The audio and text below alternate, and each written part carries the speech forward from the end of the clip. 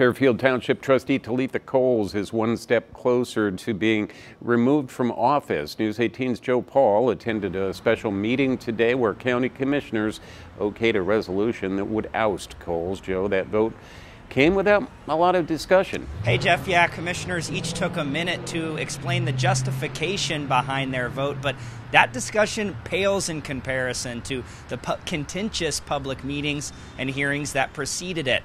Now, as we've reported, the commissioners' vote today was the second step in a new multi-phase process to remove trustees from office.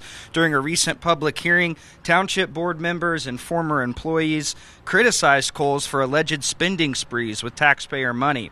Commissioners today pointed to several pieces of evidence discussed at the hearing, including Coles' efforts to refund a trailer she purchased at Rural King onto her personal credit card.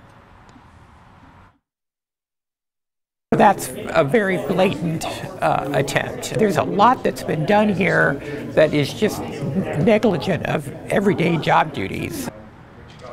Coles didn't attend today's commissioner's special meeting, and she declined to comment during the hearing earlier this month, but her attorney refutes the claims of questionable spending. A similar resolution now moves on to the county council. The council could hold a public hearing during its September meeting on the 13th, and if the resolution passes, then a judge will make a decision on the case. Reporting live in Lafayette, Joe Paul, News 18.